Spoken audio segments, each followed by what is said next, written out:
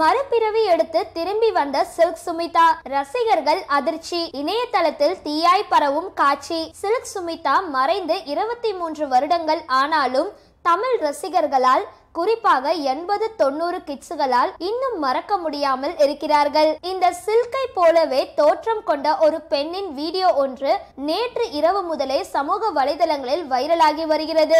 79ஆம் ஆண்டில் வண்டிச்சக்கரம் படத்தின் மூலம் அறிமுகமாகி தமிழ் ரசிகர்களை சுமார் 16 ஆண்டுகளுக்கு கிரங்கடித்து வந்த சில்க் சுமிதா 96ஆம் ஆண்டில் தான் வசித்த அபார்ட்மெண்டில் தூக்கு போட்டு தற்கொலை செய்து கொண்டார். அவர் மறைந்து நீண்ட வருடங்கள் ஆனால் அவரது பிறந்த நாள், நினைவு நாள் போன்ற தினங்களில் அவரது ரசிகர்கள் சில்கின் அருமை பெருமைகளை பற்றி எப்பொழுதுமே பேசியே வருகிறார்கள். இந்த நிலையில் அச்சு அசப்பில் அவரை போலவே உள்ள பெண் ஒருவர் அடுத்த வாரிசு படத்தில் சில்க் சுமிதா ரஜினியுடன் டூயட் பாடிய பேசக்கூடாது பாடல் பின்னணியில் ஒலிக்க 15 செகண்ட் வீடியோ ஒன்றை வெளியிட்டுள்ளார். நேற்று இரவு முதலே ட்விட்டர் வலைதளத்தில் அந்த வீடியோ வைரலாகி வரும் நிலையில் அந்த பெண் குறித்த விவரம் சேகரிக்க பலரும் ஆர்வம் காட்டி வருகின்றனர். இந்த வீடியோ பத்தின உங்களோட கருத்துக்களை கீழ இருக்க கமெண்ட் பாக்ஸ்ல போஸ்ட் பண்ணுங்க. இந்த வீடியோவை லைக் பண்ணுங்க, ஷேர் பண்ணுங்க, மறக்காம பக்கா டிவியை சப்ஸ்கிரைப் பண்ணுங்க.